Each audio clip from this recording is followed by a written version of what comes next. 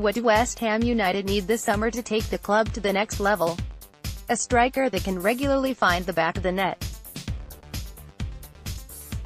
Marko Arnautovic, Lucas Perez, Javier Hernandez and Andy Carroll have not made the desired impact at the London Stadium, and reports have suggested that Manuel Pellegrini could look to wield the axe on the quartet in the summer.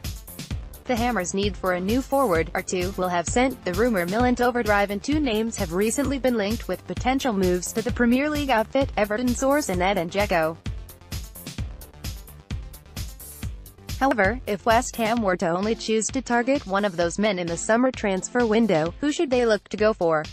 Let's take a closer look at the duo below. Everton Soares. Everton has been linked with a move to the London Stadium by Calcio Mercato, who made bold claims suggesting he could be available for a transfer between £20 million and £30 million, £17.2 million, £25.8 million, despite having a release clause in his contract worth €60 million, £51.2 million.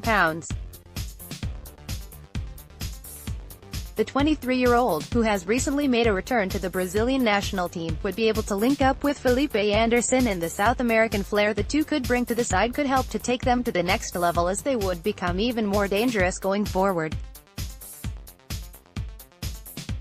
Everton has an incredible ability of being able to play in front of goal as a centre forward, whilst he can also offer the Hammers versatility in the final third, as he can also play on either flank as well.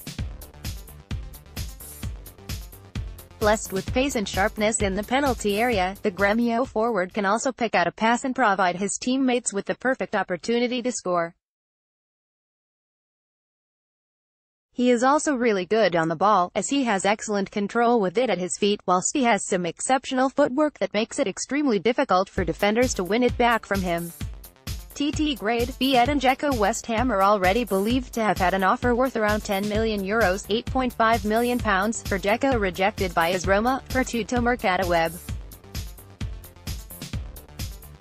Although that original bid was turned down, it would not be a surprise if the Hammers did return for him at a later stage. The Bosnian is well known by Pellegrini from their time together at Manchester City, where they were both very successful.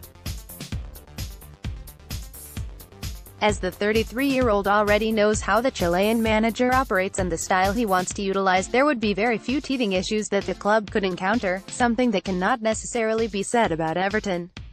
Dzeko would be able to offer the Irons a physical presence in the box and would be an ideal target man for the likes of Anderson and Manuel Lanzini to try and whip crosses into, whilst he has continued to show that he is more than capable of finding the back of the net on a regular basis for whoever he has been playing for.